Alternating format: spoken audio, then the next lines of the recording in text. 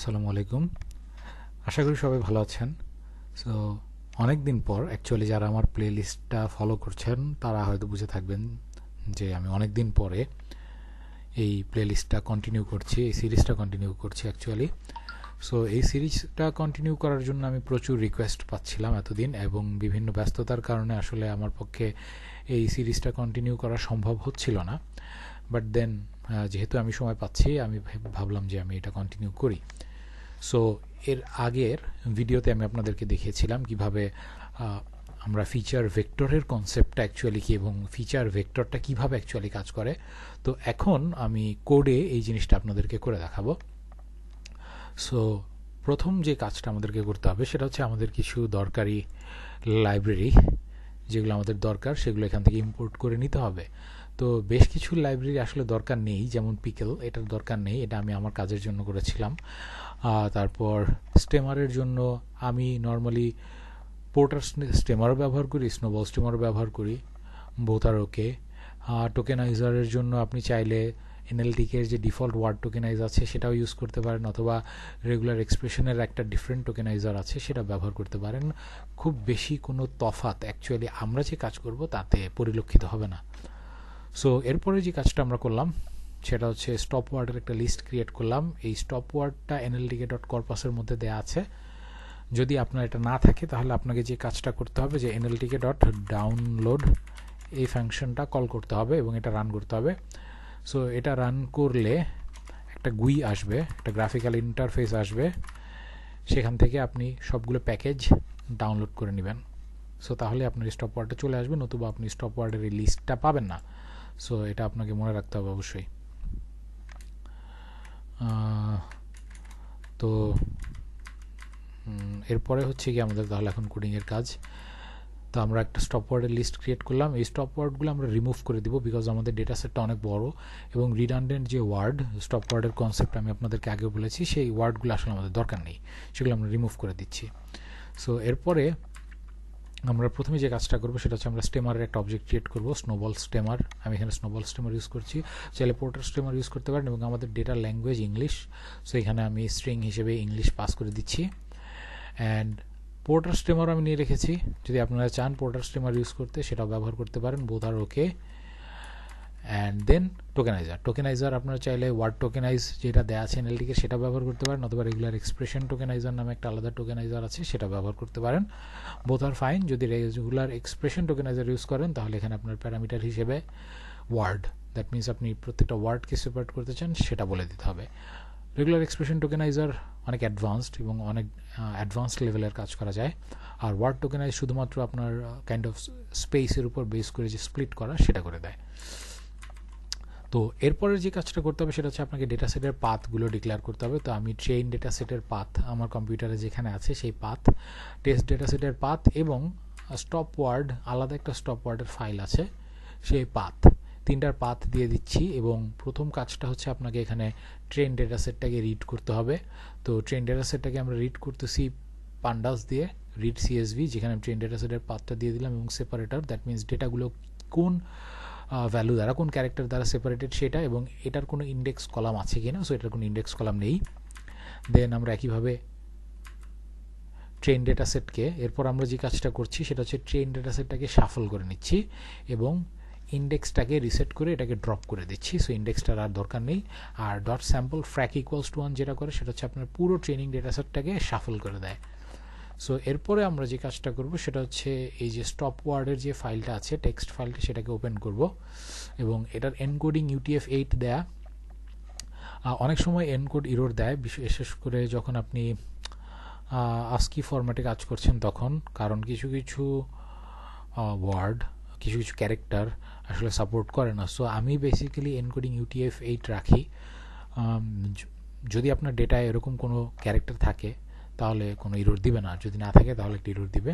So আপনি error লাইনটা just copy paste করে গুগলে দিয়ে দিলেই দেখবেন যে স্ট্যাক ওভারফ্লোর কোনো না কোনো সলিউশন চলে আসছে। বাট বেটার সেফ হচ্ছে এনকোডিং UTF-8 ইউজ করা। সো এখন আমাদের যে কাজটা করতে হবে, আমরা এই ফাইলটাকে হচ্ছে রিড করব। এই ফাইলটার মধ্যে বেশ কিছু স্টপ ওয়ার্ড দেওয়া আছে। তো ফার্স্ট কাজ হচ্ছে আমরা রিড লাইন্সের মাধ্যমে প্রত্যেকটা লাইনকে রিড করব, দেন লাইনটাকে স্ট্রিপ করব, অ্যান্ড স্ট্রিপ করে সেখান থেকে আমরা আগে চেক করব যে এই ওয়ার্ডটা এই স্টপ ওয়ার্ড লিস্টের মধ্যে আছে কিনা। এখানের কনসেপ্টটা হচ্ছে যে আমার কাছে অলরেডি একটা স্টপ ওয়ার্ড লিস্ট আছে যেটা NLTK আমাকে দিয়েছে, আর আমার কাছে আরও একটা স্টপ ওয়ার্ডের টেক্সট ফাইল আছে যেটা ম্যানুয়াল। সো এখন আমাকে জাস্ট চেক করে দেখতে হবে যে দুইটা স্টপ ওয়ার্ড লিস্টের মধ্যে কমন কারা। যারা কমন তাদের আমার নেওয়ার কোনো প্রয়োজন নাই। দ্যাট মিনস যারা অলরেডি আগে থেকেই আমার এই স্টপ ওয়ার্ড লিস্টের মধ্যে আছে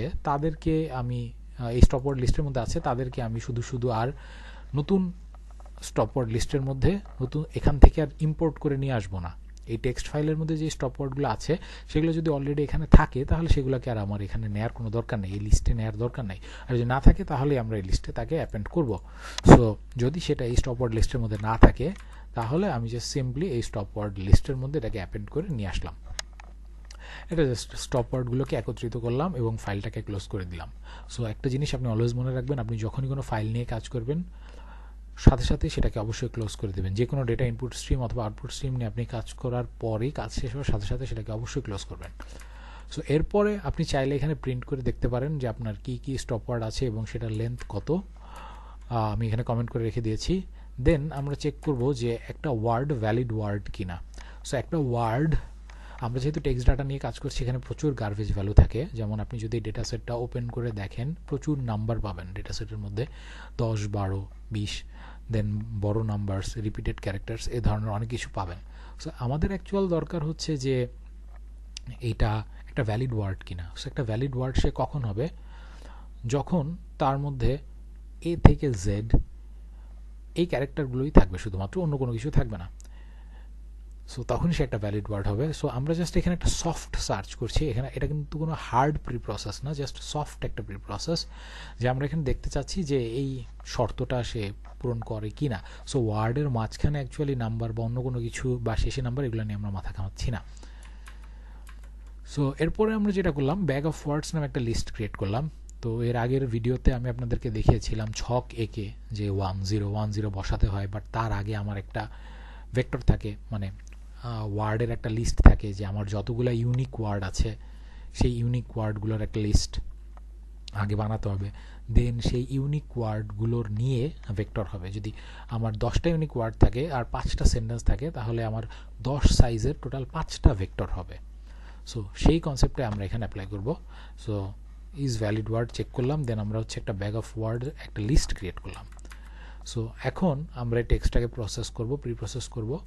সো ফার্স্ট অফ অল আমি এই সেন্টেন্সগুলো যেখান থেকে যে টেক্সটগুলো আসবে এই ফাংশনের মধ্যে আমি একটা করে টেক্সট পাস করব, দ্যাট মিনস একটা সেন্টেন্স অথবা একটা ডকুমেন্ট পাস করব, এবং পাস করার পর সেটাকে আগে আমরা টোকেনাইজ করব। টোকেনাইজ করার আগে আমি এই টেক্সটটাকে str স্ট্রিংয়ে কনভার্ট করে নিচ্ছি, বিকজ মাঝে মাঝে দেখা যায় যে অনেক নাম্বার নিউমেরিক্যাল চলে আসবে, ক্যারেক্টার চলে আসবে, 1 2 3 চলে আসতে পারে, তো সেগুলো ইরোর দিবে আপনি টোকেনাইজ করতে গেলে। সো সেই জন্য আমি এটাকে আগেই হচ্ছে গিয়ে str কনভার্ট করে নিচ্ছি যাতে কোনো ইরোর না দেয়। দেন টেম্পোরারি ওয়ার্ড নামের একটা লিস্ট আমি ক্রিয়েট করলাম। এই লিস্টের কাজ হচ্ছে এখানে আমি ওয়ার্ডগুলোকে রাখবো, প্রি প্রসেস করার পরে এখানে আমি এই ওয়ার্ডগুলোকে রেখে দিব। যেগুলো আমার রাখার সেগুলো রাখবো, আর যেগুলো না রাখার সেগুলো হচ্ছে জাস্ট ডিসকার্ড করে দিব, বাদ দিয়ে দিব। সো এখন এই যে আমি যে টোকেনাইজ করে যে একটা লিস্ট পেলাম ওয়ার্ডস টোকেনাইজ করার পরে, তার মধ্যে থেকে এখন আমাকে প্রত্যেকটা ওয়ার্ডকে চেক করতে হবে যে সেই ওয়ার্ডটা একটা ভ্যালিড ওয়ার্ড কিনা। উপরে যে ফাংশনটা লিখে এসেছি সেখানে আমি ওয়ার্ডটাকে পাস করে দিয়ে দেখব সফট চেকিং যে সে একটা ওয়ার্ড কিনা। যদি ভ্যালিড ওয়ার্ড হয় তারপর আমরা চেক করব যে এই ওয়ার্ডটা স্টপ ওয়ার্ডের লিস্টের মধ্যে আছে কিনা।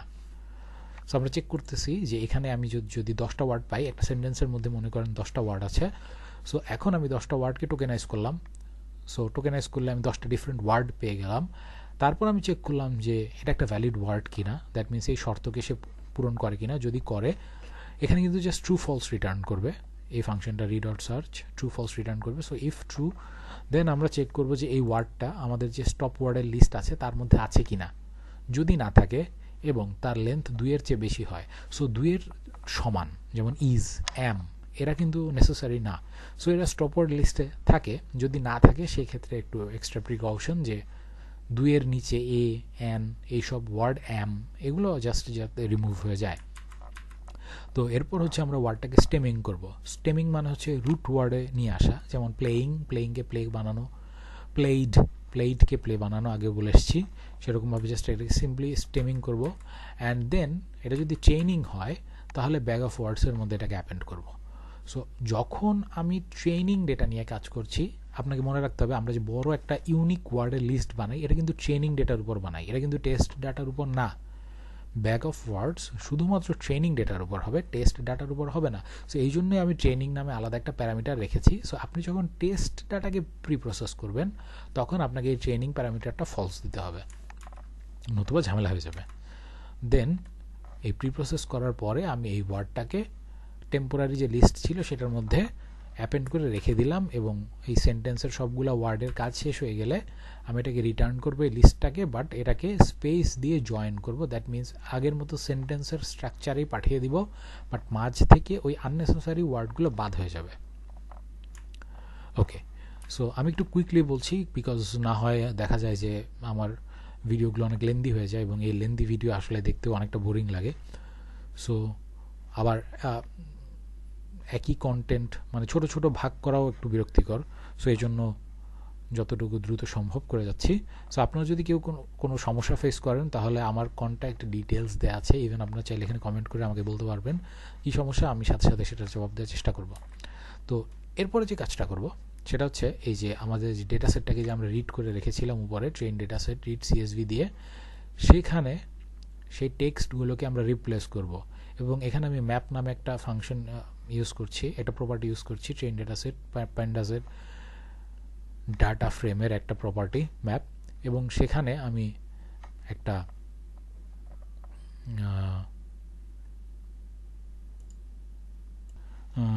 সেখানে তো আমি একটা ল্যামডা ফাংশন ইউজ করছি, একটা অ্যানোনিমাস ফাংশন। সো সে কি করবে, প্রত্যেকটা রো এর টেক্সট ভ্যালুটা এখানে পাঠাবে প্রিপ্রসেস এক্স হিসেবে, এবং প্রিপ্রসেস হয়ে আবার সেখানেই সেটা রিপ্লেস হয়ে যাবে। সো এখানে প্রিপ্রসেস করা শেষ। তারপর যে কাজটা আমরা করব, যে ব্যাগ অফ ওয়ার্ডের মধ্যে তো আমি সব ওয়ার্ডকেই অ্যাপেন্ড করে রাখছিলাম। সো এখন যে কাজটা করতে হবে এটাকে আমি সেটে কনভার্ট করব। দ্যাট মিনস আপনার যদি সেটের কনসেপ্ট মনে থাকে, সেট যে কাজটা করবে সেটা হচ্ছে মাল্টিপল ওয়ার্ড যদি থাকে, একই ওয়ার্ড যদি অনেকবার থাকে সেটাকে একবারে নিয়ে আসবে। দ্যাট মিনস অনলি ইউনিক ওয়ার্ডগুলো থাকবে।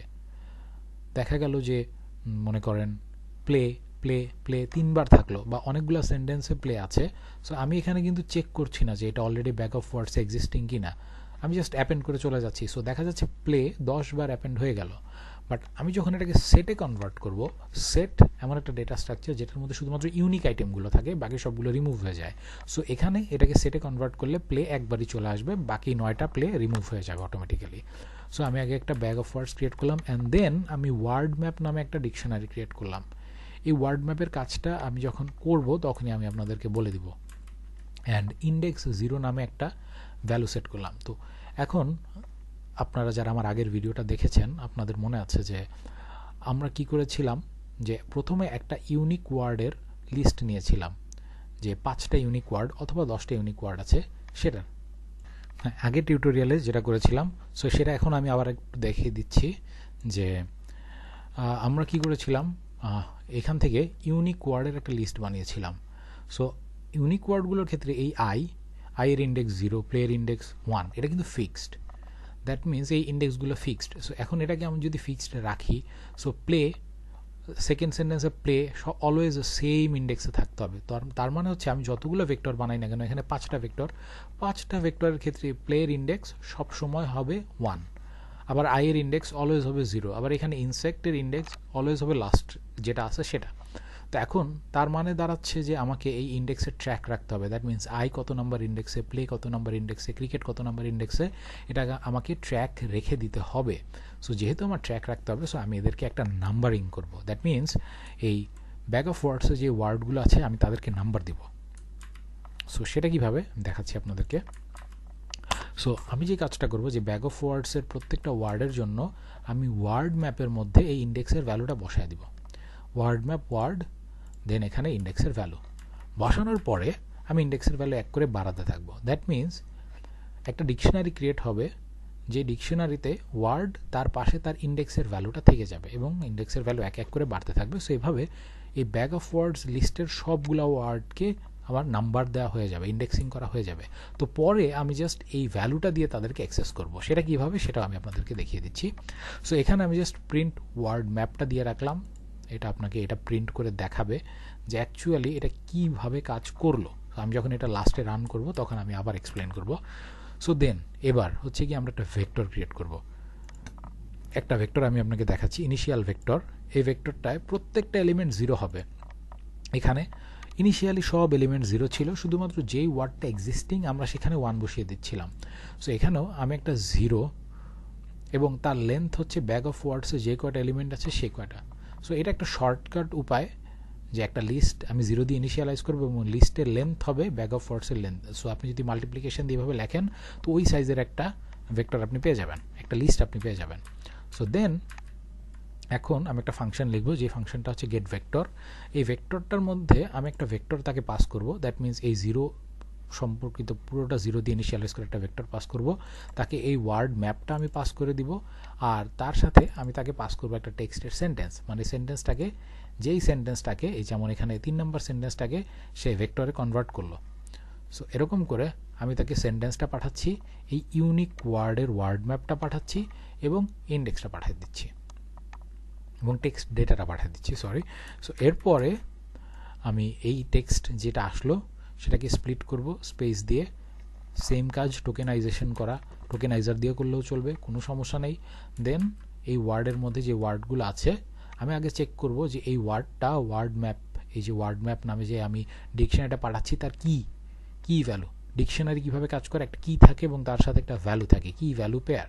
সো সেই কি এর মধ্যে আছে কিনা আমি সেটা চেক করলাম। যদি থাকে তাহলে আমি vector word map word equals to 1 করে দিচ্ছি। খুব ভালো করে খেয়াল করুন, এই যে ওয়ার্ড ম্যাপ, এই ওয়ার্ড ম্যাপ আর এই ওয়ার্ড ম্যাপের কেসিং আলাদা, এটা জাস্ট ফাংশনে, এটা আমি এখান থেকে এখানে পাস করে দিব। সো এই যে ওয়ার্ড ম্যাপ, এই ওয়ার্ড ম্যাপ হচ্ছে একটা ডিকশনারি। সো এই ডিকশনারির মধ্যে আমি এই কি ওয়ার্ডটা বসালাম। সো এখানে চিন্তা করি যে আমরা এই আইটাকে যদি আমি ওয়ার্ড ম্যাপ ডিকশনারিটার মধ্যে এনে বসাই, সো আমি পাবো ইন্ডেক্স 0, দ্যাট মিনস আই এর ভ্যালু 0। সো আলটিমেটলি যেই কাজটা হবে এখানে ভেক্টর এইটুকু 0 দিয়ে রিপ্লেস হয়ে যাবে এবং সেই জায়গাটায় 1 বসে যাবে।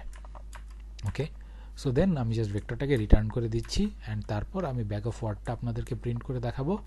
And train data set vector equals to train data set. আমি ট্রেন ডেটা সেট কলামের ডেটা ফ্রেমের মধ্যে একটা নতুন কলাম ক্রিয়েট করলাম যার নাম দিচ্ছি ভেক্টর এবং train data set text map করছি ল্যামডা এক্স একটা অ্যানোনিমাস ফাংশন দিয়ে, যেখানে আমি গেট ভেক্টরের মধ্যে ইনিশিয়াল ভেক্টরের একটা কপি পাঠাচ্ছি। এটা আমি একবার ক্রিয়েট করছি, এখন প্রতিবার এটার কপিটা পাঠিয়ে দিব, প্রতিবার একটা করে নতুন কপি জেনারেট হবে এটার এবং সেটাই ফাংশনে চলে যাবে এবং আমাদের যে ওয়ার্ড ম্যাপ আছে সেটা এবং এক্স এখানে এই যে অ্যানোনিমাস ফাংশন প্রত্যেকটা রো এর টেক্সটের জন্য একবার করে পাস হবে এবং শেষে আমি আপনাদেরকে একটা train data set lock use করে 0তম ইন্ডেক্সের ভেক্টরটা প্রিন্ট করে দেখাচ্ছি। সো আমি এই কোডটা রান করার পরে যে আউটপুটটা আসে এখন সেটা দেখাই। সেটা হচ্ছে প্রথমে আপনারা দেখেন এটা হচ্ছে আমাদের ওয়ার্ড ম্যাপ, আমরা প্রথমে প্রিন্ট করেছিলাম ওয়ার্ড ম্যাপ। তো এসএটিও সাতৌ এটার ইন্ডেক্স 0, এনও এর ইন্ডেক্স 1, এমআই এর ইন্ডেক্স 2, আন্ডো এর ইন্ডেক্স 3, এভাবে আমি প্রত্যেকটা ওয়ার্ডকে নাম্বারিং করে গেলাম। নাম্বারিং করার পরে এখানে আমি আপনাকে সেই কিগুলো প্রিন্ট করে দেখিয়েছি, মানে ব্যাগ অফ ওয়ার্ডের মধ্যে কি কি ওয়ার্ড আছে সেগুলো প্রিন্ট করে দেখানোর পরে এখানে আমি আপনাকে একটা ভেক্টর প্রিন্ট করে দেখিয়েছি। সো প্রথম টেক্সট ডেটার জন্য ভেক্টর। সো এখানে যদি আমরা ভালো করে দেখি এখানে আমরা প্রচুর 0 দেখতে পাবো। সো এই যে ভেক্টরটা হচ্ছে সব 0 0 0 0। এই ওয়ার্ডটার যদি উপস্থিতি থাকে সেই ইন্ডেক্সগুলো 1 হয়ে যাচ্ছে, সেই ইন্ডেক্সগুলো সিম্পলি 1 হয়ে যাচ্ছে। এটাই হচ্ছে আমাদের ভেক্টর জেনারেশনের মেইন কনসেপ্ট। সো এরকম করে আমরা চাইলে আরও অনেকগুলো ভেক্টর প্রিন্ট করে দেখতে পারি, যেমন এখানে আমি 0 এর জন্য দেখেছি, আপনি 1 এর জন্য দেখতে পারেন, 2 এর জন্য দেখতে পারেন। সো এখানে আমি যে কনসেপ্টটা এক্সপ্লেন করেছিলাম এক্স্যাক্টলি ঠিক সেইভাবে ভেক্টরগুলো তৈরি হয়ে যাচ্ছে। সো এখানে বোঝার পার্ট একটাই, সবচেয়ে ডিফিকাল্ট পার্ট, সেটা হচ্ছে এই অংশটুকু যে ব্যাগ অফ ওয়ার্ডস থেকে ভেক্টরটা জেনারেট করা। এটা হচ্ছে একটা নর্মাল প্রবলেম সলভিং। আপনারা যারা প্রবলেম সলভিংয়ের সাথে জড়িত বা প্রবলেম সলভিং করেন তাদের জন্য জিনিসটা খুব ইজি, যে আমি ওয়ার্ডগুলোকে ইন্ডেক্সিং করছি এবং সেই ইন্ডেক্স দিয়ে অ্যাক্সেস করছি। আগেই আমি ওয়ার্ডে একটা নাম্বার সেট করে দিয়ে জাস্ট সেই নাম্বারটা এখানে বসায় দিয়ে সেটাকে জাস্ট 1 করে দিচ্ছি অ্যান্ড দেন আমি প্রত্যেকটা করেসপন্ডিং টেক্সটের জন্য ভেক্টর জেনারেট করছি। সো এর পরের ভিডিওতে আমি আপনাদেরকে এই অংশটুকু হিসাব করে দেখাবো। সো এখানে কিভাবে আমরা এই ডিস্টেন্সগুলো ক্যালকুলেট করি, যে ডিটি এটা হচ্ছে আমার টেস্ট ডেটা ছিল, এই টেস্ট ডেটার সাথে আমার এই 4টা ট্রেনিং ডেটার আমার ডিস্টেন্স ক্যালকুলেট করে দেখতে হয়েছে হ্যামিং ডিস্টেন্স, যে সবচেয়ে কম ডিস্টেন্স কার সাথে। সো যার সাথে কম ডিস্টেন্স ছিল তাকে আমরা ক্লাস হিসেবে বলে দিতাম। সো এই ভিডিওটা এই পর্যন্তই। যদি কোনো প্রকার বুঝতে সমস্যা হয় তাহলে অবশ্যই আমাকে কমেন্ট করে জানাবেন। আর এই কোড গিটহাব রিপোজিটরিতে আপলোড করে দেওয়া আছে, আপনারা চাইলে সেখান থেকে কোড পুরো সলিউশনটা নিয়ে দেখতে পারেন। তো এই সলিউশনটা খুবই স্ক্র্যাচ, মানে খুবই আনারি লেভেলের। এটা আমি প্রথম যেহেতু ইমপ্লিমেন্ট করেছিলাম, খুব অ্যাডভান্সড লেভেলের না, একদমই স্ক্র্যাচ লেভেলের ইমপ্লিমেন্টেশন। সো এটাকে আরও ঠিক করা পসিবল, আর সুন্দর করা পসিবল, বাট যেভাবে দেওয়া ছিল আমি ঠিক সেভাবেই দিয়েছি এবং সেভাবেই এক্সপ্লেন করছি। তো এভাবে হয়তো বুঝতে সহজ হবে অনেকের জন্য, আবার অনেকের জন্য একটু কঠিন। সো ভুল ত্রুটি আসলে ক্ষমার দৃষ্টিতে দেখবেন। আর হ্যাঁ, যেটা বলছিলাম, যে কোনো সমস্যা যদি হয় অবশ্যই আমার সাথে যোগাযোগ করবেন। ডেসক্রিপশনে আমার ইমেল দেওয়া আছে, এমনকি আপনারা চাইলে কমেন্টের মাধ্যমে জানাতে পারেন, আমি যথাসাধ্য চেষ্টা করব আপনাদের জবাব দেওয়ার। অ্যান্ড পরের ভিডিও দেখার আমন্ত্রণ রইল। ধন্যবাদ সবাইকে।